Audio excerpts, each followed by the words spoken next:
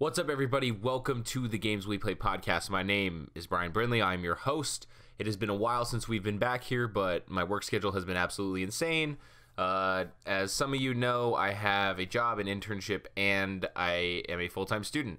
So clearly I don't have any time for anything, let alone doing this podcast. But when there's inspiration that strikes me and I have the time, I'll always sit down and bang out a little podcast for you guys. So thank you guys for listening. Like and subscribe and share it with your friends. But enough of that plugging. Let's get into the content. Today we're going to talk about three things. And the first thing we're going to talk about is the Thursday night football debacle that took place last night. So I'm recording this on Friday, November 15th. And here's my timeline of the Myles Garrett incident. I work the night shift at my job. So I went to work at about the beginning of the third quarter, I want to say. And the Browns were in total control. There wasn't really much, I think, to write home about at that point. There was questions of targeting. I'm not sure if that cropped up before or after I went to work. I just remember seeing that notification on my phone when I went to the bathroom really quick. And then I didn't check my phone for the next few hours because work got really busy.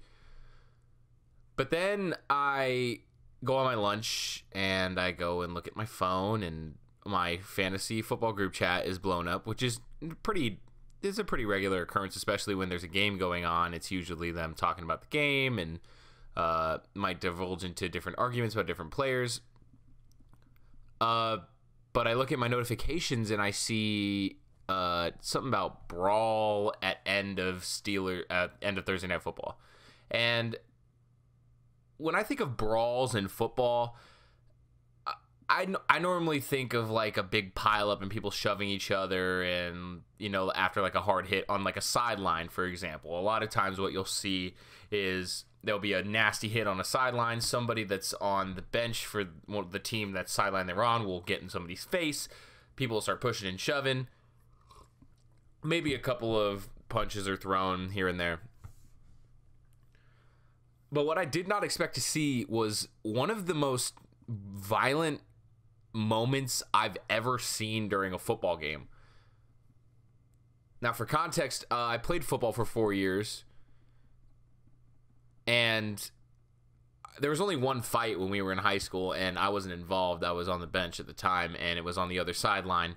But the thing with the helmet is, and I know a couple people have brought it up, especially former players, this kind of stuff happens in practices sometimes, especially on like a team that's either struggling usually on a team that's struggling, or a team that's trying to push themselves before a big game. You'll see that. You'll see players get into fights, and I've even seen a player in practice swing a helmet, and it didn't hit the other guy. He didn't take the guy's helmet off and hit him with the helmet. It was his own helmet, and he hit him on like the shoulder pad or something like that. And they both went and cooled off, and it was all cool afterwards. They like dapped up afterwards and everything. Got a feeling it's not going to happen between Myles Garrett and Mason Rudolph, but that's my experience with that kind of fight. So from what I can tell happened, and I'll pull up the footage just so that we can kind of break it down piece by piece. But from what I can tell, it seems as you look at the footage, you're looking, and at the first replay, all you see after the screen pass that ends the game, and keep in mind, this is the end of the game. Like, this is, like, for all intents and purposes, this is over. There's 8 seconds left on the clock at the end of the play. I don't know why the Steelers are still trying to, like, I get it. I know that when you're losing, even if there's not a chance in hell that you're going to win, that you're supposed to, I guess for the integrity of the game, you're supposed to try and, you're just supposed to try and get points, even though you're backed up on your own 17-yard line and you're down by 2 touchdowns and there's 11 seconds on the clock. And running a screen isn't going to get you anything, but, that's besides the point. So the screen pass is completed, and you see that Myles Garrett ran completely untouched to the quarterback. It's a screen pass, and he is the weak side defensive end. So their main concern is getting out to the other side so that they can block people on the outside. DBs, they can get a next level block on a backer that's running over. So Myles Garrett just gets Mason Rudolph. And I believe, is that Pouncey right there? I believe that's Pouncey that is holding his hands up in the air, kind of like, what the hell? Because Myles Garrett he's not like, so it's kind of up for interpretation. In a normal situation, what he's doing right here, how he's kind of just like rubbing his head into the ground and getting back up, and how he's just kind of like rubbing it in. If that's a regular play earlier in a game where it's close, or, you know, it's like the second quarter, I think you're not making much of that. Maybe like a lineman will be like, hey, watch yourself, and you'll jabberjaw at each other a little bit, but I don't think it turns into this. The context, though, this game is over. He had an unimpeded hit on the quarterback. You already got your licks in. You're winning the game by 14 points. Like, it's kind of Bush League. And I know I think that's the quote that Mason Rudolph gave and said that it's Bush League. I agree with that. What transpires next is, I don't even know what to call it. Disgusting is the main word that comes to my mind. So upon further review, after this kind of mushing, and mushing is a weird word for it, but I guess it's what it is. Basically, after Myles Garrett's kind of like rubbing it in, mushing a little bit, Mason Rudolph gets pissed. Rightfully so, I'd say. And it looks like he tries to take his helmet off. Mason Rudolph tries to take Myles Garrett's helmet off first. Now, if you've ever worn a helmet, you know that when somebody pulls on it, it hurts. I remember when I was playing, like, if a coach would like grab you by the face mask and pull, you'd be like, ow, like it hurts your neck. Especially if they go like this, and you can break somebody's neck doing that. Obviously, you're not going to do it in this situation, especially with a professional football player. Like, if they're pretty well adapted to wearing a helmet at this point, and they know what to do with their neck, how to contort it, and how it should and shouldn't contort.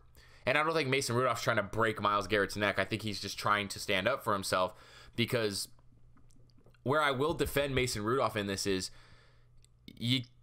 I don't blame him for defending himself in that he said, I'm not going to let myself get bullied. Myles Garrett's clearly trying to bully you there, and I would have been okay. I would have been totally fine with it if Mason Rudolph just like shoved him off and even got in his face a little bit.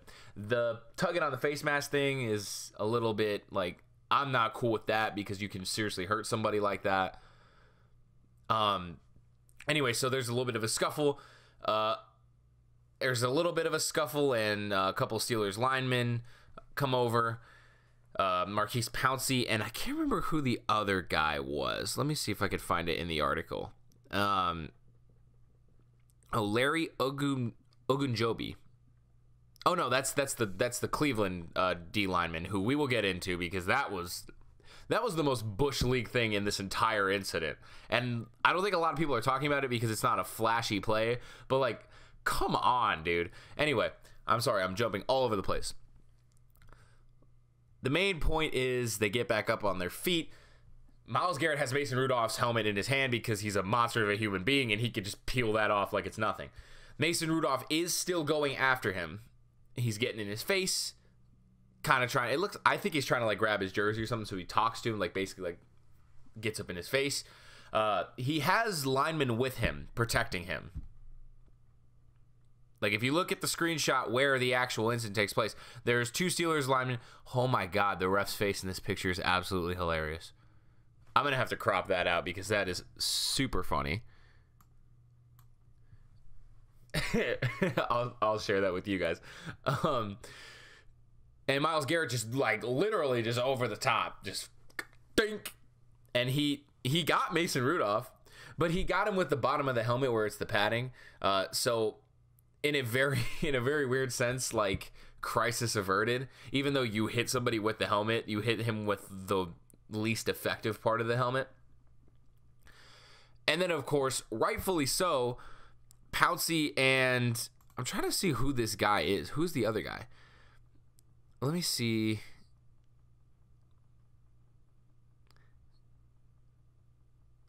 I can't even see his name. number 66.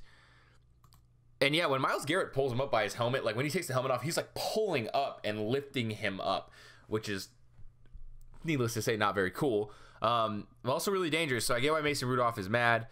So helmet's pulled off. They get up. 66 in his face. Hits him with the helmet. And Pouncey just starts wailing on him. Kicks him in the head. DeCastro. That's who it is. So Pouncey and DeCastro are protecting their quarterback, as they should, as you're taught to as a lineman. Man, he really got lucky that that didn't hit him worse, man. When you look at it in slow motion, it looks nasty. So then Mason Rudolph gets hit in the head. He throws his hands up, and he's like, what? You hit me with the helmet? Which, let's look at the tail of the tape on this one. Let's see, Mason Rudolph, height and weight. Let's see what we got. So Mason Rudolph is 6'5", 236.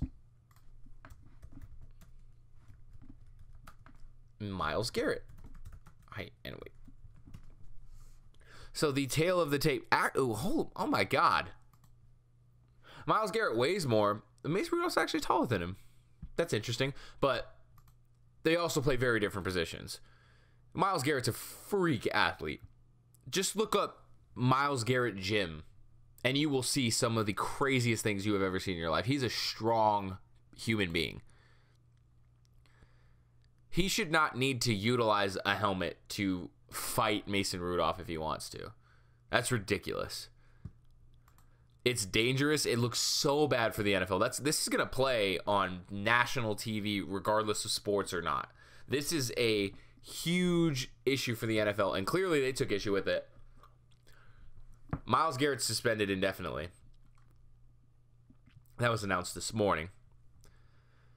Which, for all intents and purposes, actually is kind of soon. They usually kind of wait on this stuff to worry about, like making sure they have the time to talk about it and all this stuff. But clearly the NFL was furious at what took place and how it's reflected on their brand because they acted quickly.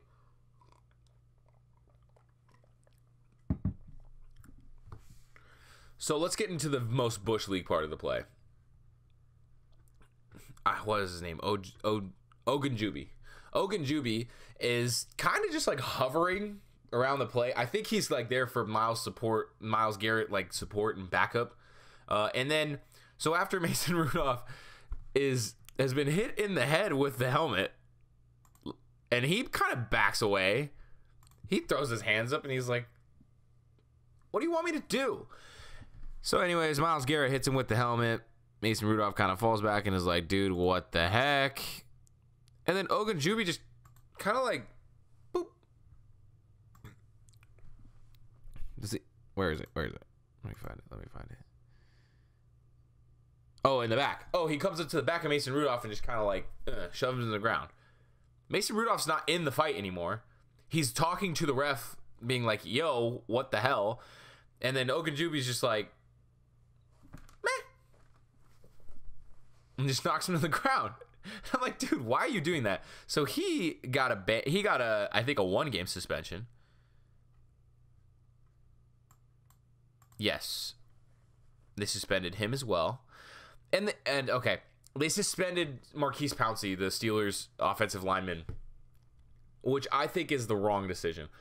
I understand that escalation is bad. I understand that they don't want players to escalate when these situations occur. But your job as a lineman, you are taught as a lineman, if your quarterback is in trouble, regardless of what is happening, you need to protect them. And Mason Rudolph may have, quote unquote, escalated first because Myles Garrett, did his rubbing it in and all that. But Mason Rudolph is the first one to make a move that I would say is, I guess, outside of football. Because Myles Garrett, even though his decision and his actions were excessive, they were within the boundaries and the parameters of football. Trying to take off somebody's helmet is not in the parameters of football. It's explicitly illegal in the sport of football. So and Marquise Pouncey got 3 games, which I think is ridiculous. I think he probably should have been fined, but I don't think he should have been suspended because with all intents and purposes, all he did was try to restrain Myles Garrett and protect his quarterback. Myles Garrett escalated the situation to a point that it had to a level of 11.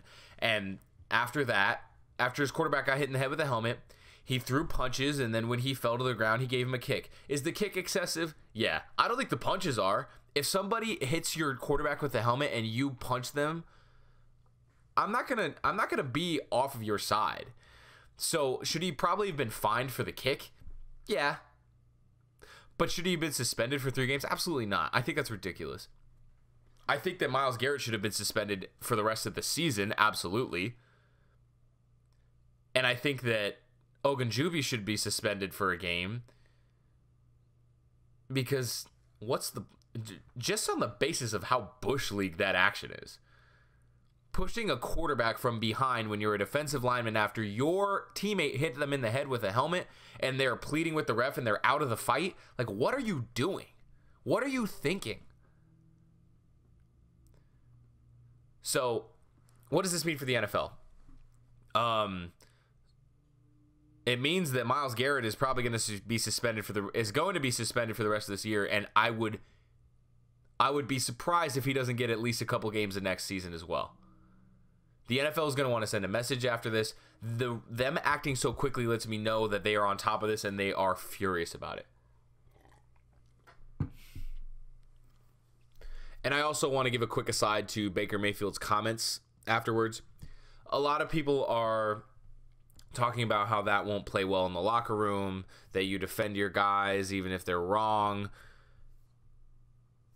I agree to that to an extent. When your friend gets in a fight at the bar and they might be in the wrong, back them up and then afterwards be like, yo, what you did was not cool. You were in the wrong. But when you are the face of a franchise like Baker Mayfield is, you have to understand that when you are a franchise quarterback for an NFL team, you are in a very, very special situation. You are the face and you basically carry the torch of the brand for your team. And that game was ugly on multiple accounts. There was people saying that the Browns DBs were targeting the Steelers wide receivers, helmet to helmet hits. There was a lot of questionably dirty plays throughout the game, and it culminated in this. And I think that Baker kind of understood that this is a bad look for us. Despite winning the game, this is a horrible look for the Cleveland Browns. And what a shame, because this team has been bad for so long, but they have been so easy to root for in the face of being so bad. It's almost just like a charity case in a way. And I hate to use that phrase because it kind of diminishes their, it hurts your pride to be viewed as a charity case. But it's like, come on, man, we want to see this team succeed. We saw how important it was when the Cavs won for the city of Cleveland. Like, it'd be cool to see the Browns have success for the city of Cleveland as well, too.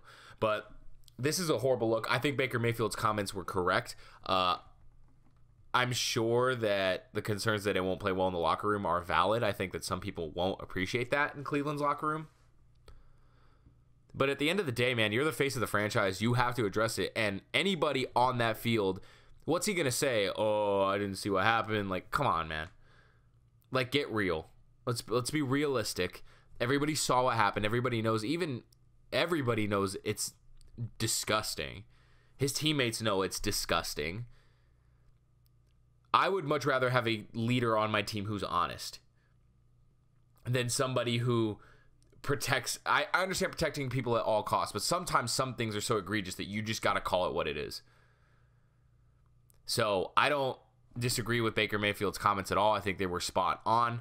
I hear the concerns that they'll play poorly in the locker room, and they might very well do that, but I don't think that they should. I think that if you're thinking rationally as a human being, and if you're thinking logically as a football player, that you shouldn't take any issue with Baker Mayfield's comments. The only thing that you would have against it is the code. The code. Okay.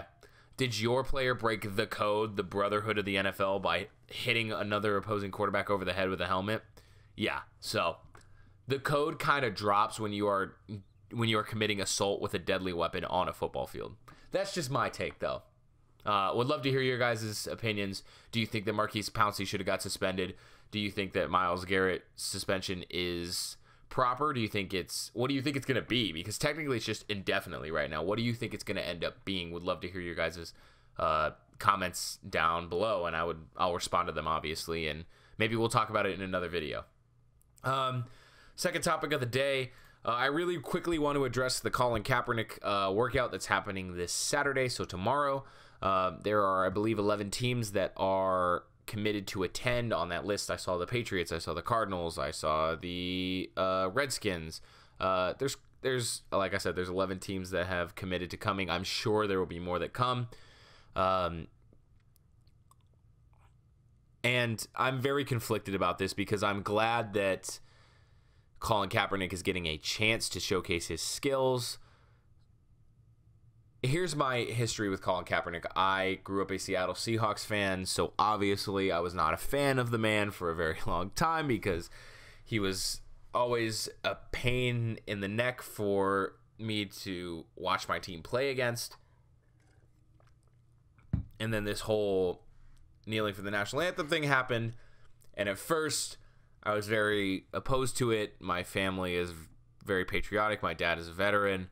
But the more I listened to what he was saying, the more I understood that this is a much more nuanced action than the media, especially at first, took it as. So at this point, I've said in the past on this podcast that I think that a lot of what happens around Kaepernick in the NFL is very PR smoke and mirrors. The NFL does not want to deal with this in any meaningful way, I don't believe. And I understand why. It's a tricky situation. And I push back on people that say that, for example, there's people that are like, well, Nike stock went up when Kaepernick became the face of their marketing movement. And I was like, yeah, but that's a very different situation than an NFL team picking up Colin Kaepernick to play on their team, because football demographics are different from just the overall Nike demographic. You kind of have to understand who buys tickets to football games, usually older, richer people who are more likely to be against Colin Kaepernick's stance on police brutality and the way that he chooses to protest it. But that's just all preamble to this. I think that this workout is a total PR smoke and mirror move for a couple of reasons. It's why at this point in the season? Like, we are getting into the playoff push where teams are already solidified in what their rotations and lineups are. They already have made tweaks to their offensive schemes. And like, yes, have there been quarterback injuries this year? Yeah, but like, why wouldn't you set this up for earlier in the year then? Those injuries have existed all year. It's not like this past week there was a giant influx of quarterbacks who got hurt or all that stuff. It's just not true. But the biggest reason that I think that this feels so disingenuous is disingenuine or disingenuous. I always forget which one it is. The timing of it. Why a Saturday? Talent evaluators are who attend these kind of workouts. Teams send talent evaluators, scouts, whatever you want to call them. Why on Saturday? Because what happens on Saturday? College football is played. That's weird, right? So you're going to have your guys, your best scouts and talent evaluators probably at college football games because they're younger. They will require less money to sign when you draft them. And you can kind of mold them into your image more. When you take on a Colin Kaepernick, somebody that has already A, been established in the NFL, and B, has this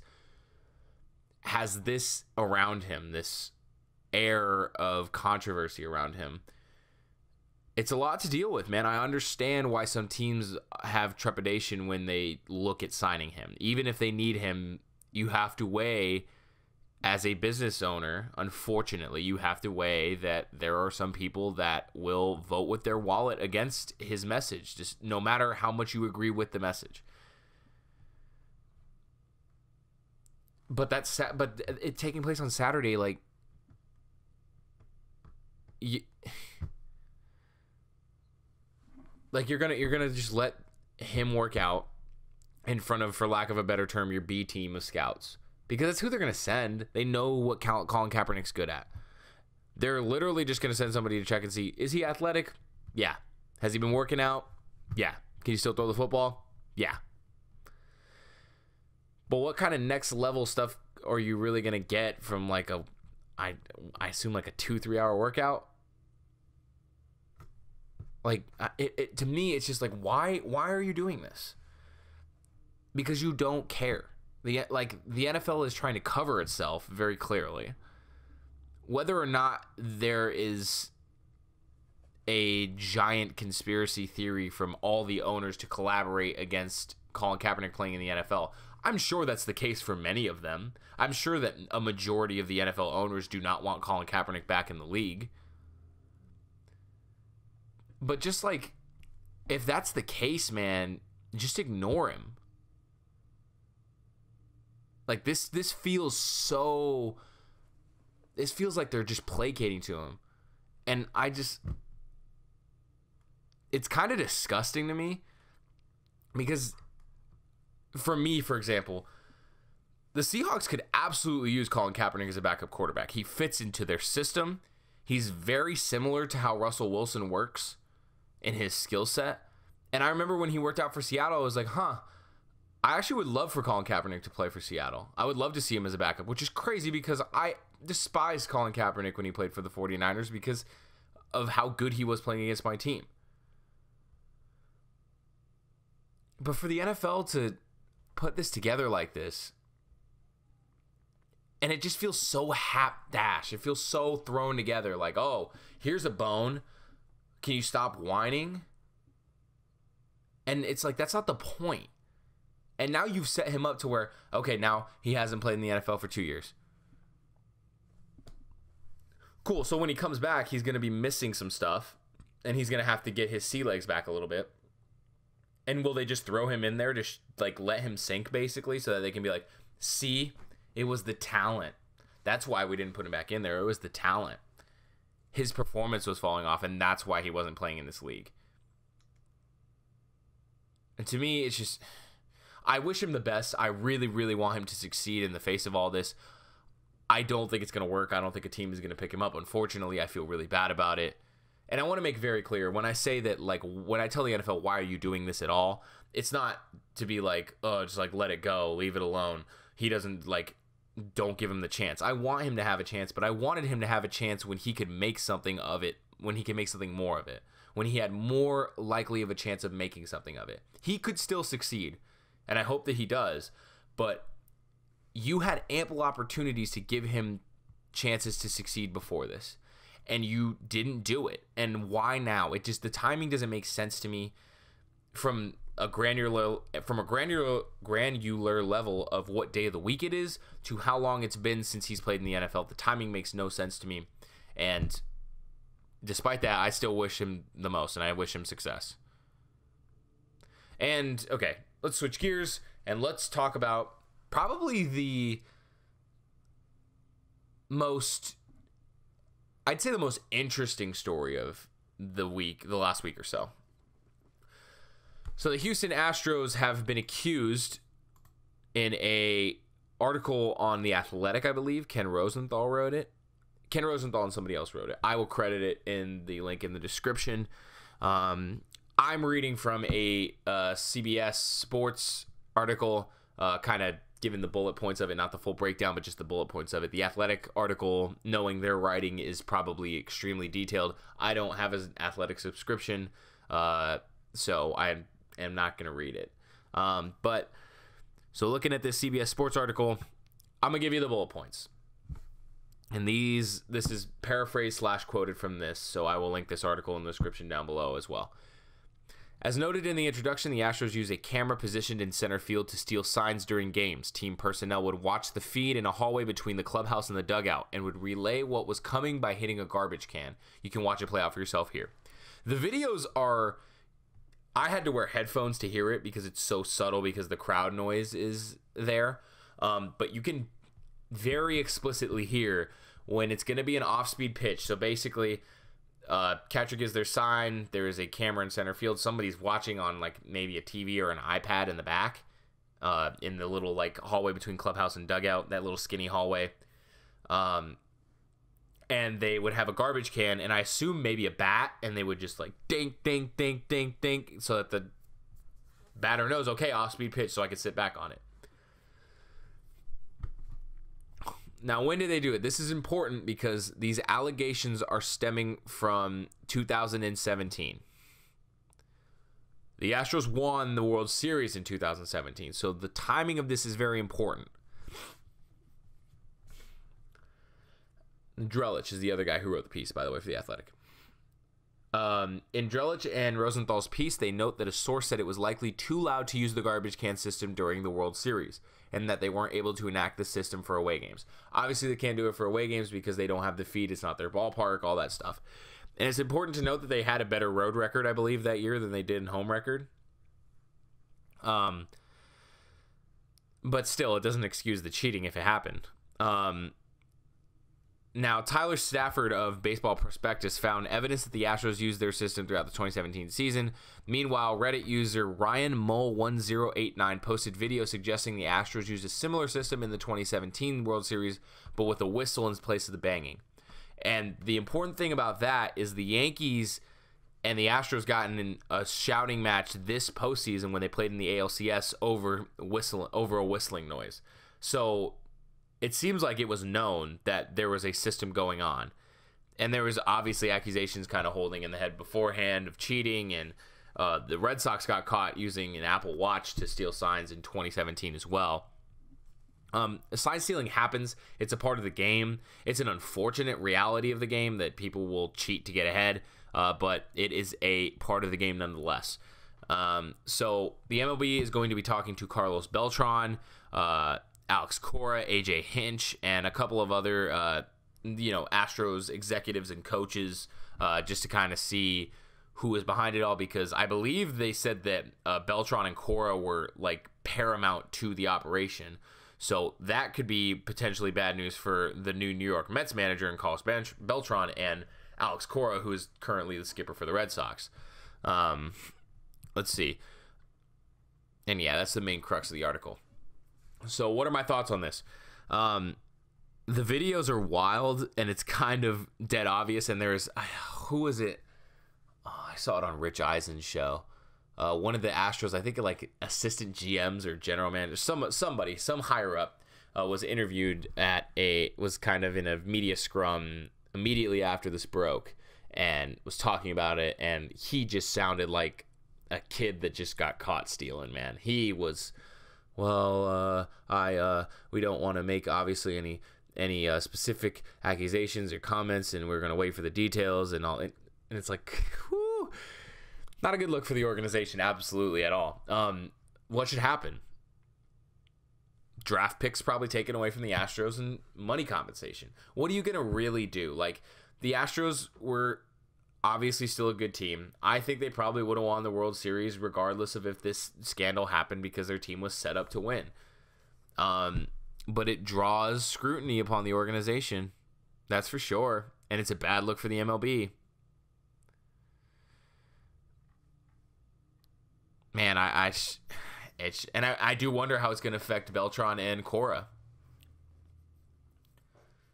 Especially with Cora, considering that, especially with the Red Sox, because if the Apple Watch thing happened And then they bring in Cora a year later, and then he is kind of behind this whole scandal thing. It just kind of makes them look really bad because it's like, okay, they were cheating with the Apple Watch, and then they brought in the guy that helped the Astros cheat with the trash cans. So there's going to be some insanely interesting fallout from this story. And credit, obviously, to Rosenthal and Drellich for the piece, because it is making the rounds, and the crazy thing is there's not even really any denial going on. That's how well researched and how well sourced it seems to be. There doesn't seem to be any denial coming from any side of the aisle. So we'll stay tuned to this story for sure, and I will give you my thoughts as soon as it's updated. But that's going to be it today for the episode of the Games We Play podcast. Thank you guys so much for watching and listening. Subscribe to my YouTube channel if you like this content. Share it with your friends if you think they would like it as well. And obviously, keep on listening. I will be back soon. And yeah, thank you guys very much. Have an awesome rest of your day.